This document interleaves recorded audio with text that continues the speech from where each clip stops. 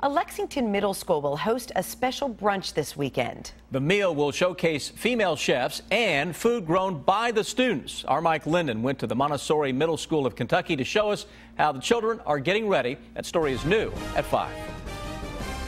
This Sunday, the Montessori Middle School of Kentucky is hosting a brunch using ingredients prepared by 7th and 8th grade students. The students have not only provided some of the farm-to-table ingredients, but are also preparing pumpkin rolls to be served for dessert. These kids do so much, and they do have a cooking elective here at this school. And it's important for their future, for their taking care of themselves. Responsibility is a huge part in the Montessori education, and this helps out with that. This is raspberries right here. Zach Brown is the produce manager for the cooking class. His job is to plant, tend to, and harvest the produce being used for the brunch this weekend. All of Lexington gets to come and participate in it. And I think it's pretty cool that I can say, hey, I harvested that and it's in that food that you're eating. I cooked it, you're eating it.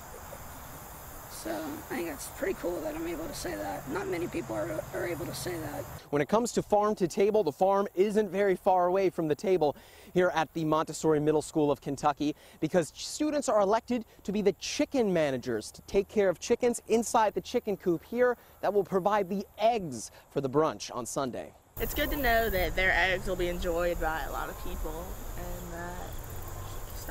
and that all the hard work to get them laying finally is going to pay off. Reservations are required to attend the brunch.